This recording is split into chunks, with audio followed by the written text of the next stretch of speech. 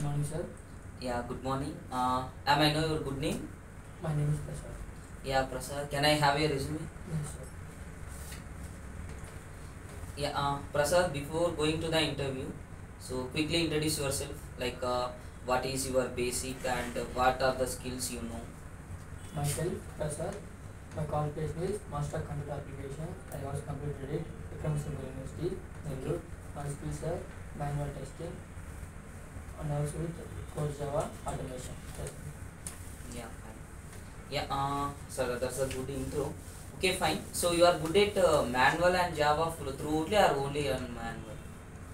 Throughout the Yeah, fine. So actually the interview was going throughout manual testing. Okay. So fine, and so test coming under testing. So mostly we are listening the words like defect, error, bug. This Yes, all. sir. Okay. So okay, explain what is defect.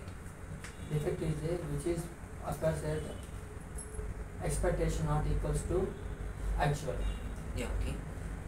So if expectation not matching to that. Yes, sir. User expectations not Okay. equal to actual. Yes. You need to say the client expectation. Yes, sir. Fine. Okay. So you mentioned that you have a knowledge on manual testing and automation testing. Manual. Like Yes, sir. you said. Okay. So what is the difference between the manual and automation testing? Manual testing is a process verification like a observation on what's going on. My automation is a using product or functional and non-functional activities. Okay. So can you go with somewhat better approach? Yes, sir. Okay. So simply you can say manual testing was done by human approaches like human efforts Yes, sir. without using any Any tools. tools. Okay. Coming to the automation, we are using some predefined testing tools and we are continuing the testing. Yes, sir. Okay. So testing done by automatically with using tools is known as automation. Testing done by manually without using tools is known as manual. Okay, fine. Okay, you said that verification. Verification is a process of observation what is going on. What is the status of project. Okay. So who will involve in the inside this verification? I will management like QA. Okay. QA will involve. Okay. So what is BVA? BVA stands for boundary value analysis. Okay.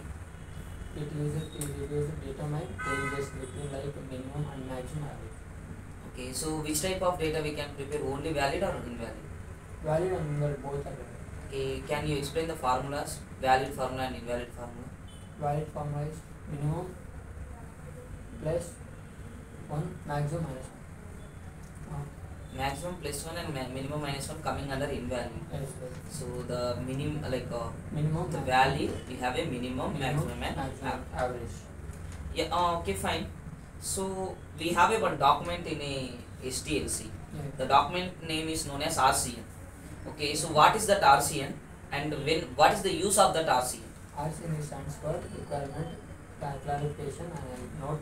Okay. It is used for the users, the client's requirements are clarified. It means requirements are clarified or not. Is there any confusion or not? Okay. So you need to change that word. So while performing the testing in requirement analysis, okay, in test requirement analysis, if we can study any requirement was as a testing perspective not understandable or not testable requirement, so we have no need to reject that requirement. We need to mention in a RCN no doc.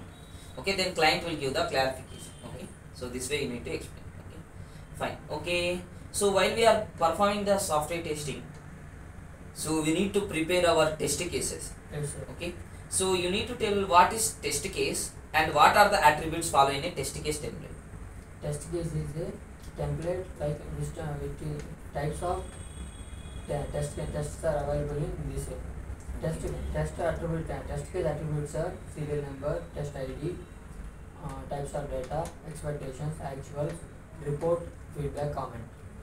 Yes, you need to follow test steps also, Yes, preconditions. Yeah, fine. Okay, can you explain what is STLC and what are the phases available? Yes, sir. STLC stands for software testing life cycle. There are some phases are available. Some phases those are test requirement analysis, gathering test system test requirement analysis and test design and planning and test environment setup, test execution, test report and test flows. Okay. So how many types of reports we have? Reports. Like we have a pass and fail. Yes, Okay. sir. Pass So and when fail. we can say report pass and when we can say report fail? Report pass, the test is pass the requirement. It means expectations equal to actual. So if expectation equals to Okay, actual, we actual can is say that's pass. When the Then expectation not equal to actual, it is fail. Okay, fine. And okay. So what is retesting? Retesting, when the tester find the defect and send to the developer, when the developer fix the bugs and again send to test, when the tester was taking the test on the bugs after the bugs fixing in the software, then the testing is again it is called retesting. Is retesting is mandatory? Why we need to do retesting? Like without retesting, can we close the test case? Yes, sir, we can close the test case, but there is a high chance to failure. Okay. And retesting is used to checking the impact of No. Okay, fine. So you are going another. Okay, so okay, you are started right. What is regression testing? regression testing is checking the impacts of before retesting and after retesting of all entire modules in the software. Okay. So is it mandatory? Yes, sir. Okay. Fine. Why it is a mandatory? So like, what is the process happening here? We can also send it to the market, but it leads to high chance to failure. So that's why we have to conduct regression testing. Okay. So yeah, fine. And then my question is like, we have a white box testing. Yes. Okay, so to perform this white box, developers are using some techniques. Yes. Okay, so what are the techniques we have? Syntax checking, path checking, condition checking, And looping looping also. also checking. Okay, so like while you are explaining this answer, like you need to be while developer was checking their code, they are going to check the basic syntax Yes, sir. and then looping statements and condition statements and the path coverages. Okay, one more is there, you can see like mutation coverage also. Okay, fine. Then what is user acceptance testing and what are the types available in that? User testing is when the user accepts the entire product after testing. It is called user testing. There is a two phases in this. One alpha testing and beta testing.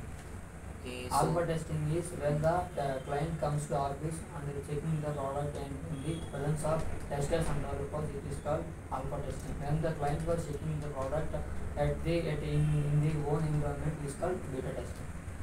fine. And so like my question is, what is bug release? When the testers are knows in there is a bug, they are taking it easy and it fixed after the releasing product. When the tester knows the defect is there and release this product, it is called bug release.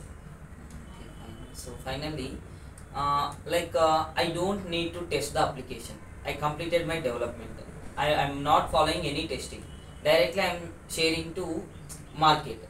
Is it possible to share directly in market? Yes, sir, it is possible, but it causes to leads high chance to failure in market. So what will happen if application get failure? It get failure in market. It's a market is spreading negativity fastly, so that's why the entire product will be failed in the market. Okay, so fine. Yeah. Okay, Prasad. Like I think I done with my side. So you have any queries to ask? No, sir. Yeah, fine. You can.